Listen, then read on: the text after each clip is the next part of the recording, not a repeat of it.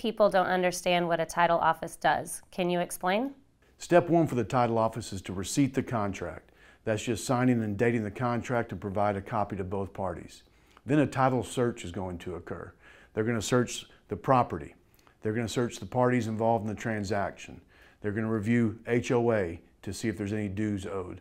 Also get a tax certificate to review what taxes are owed. Once all of those items are obtained, a commitment will be provided. The parties need to review that commitment with the escrow officer and make sure all the items on Schedule C are going to be cleared. Then a settlement statement will be drafted up, a closing will be scheduled, closing will occur, buyer funds the file, and then the title office will disperse all of the funds according to the settlement statement. This process will take anywhere between 1 and 6 weeks, so do allow yourself enough time in the contract for the closing to occur. So reach out to one of our Texas offices to help with your real estate transaction. Follow us on Facebook for more tidbits, and remember, we're here to be your partner in title.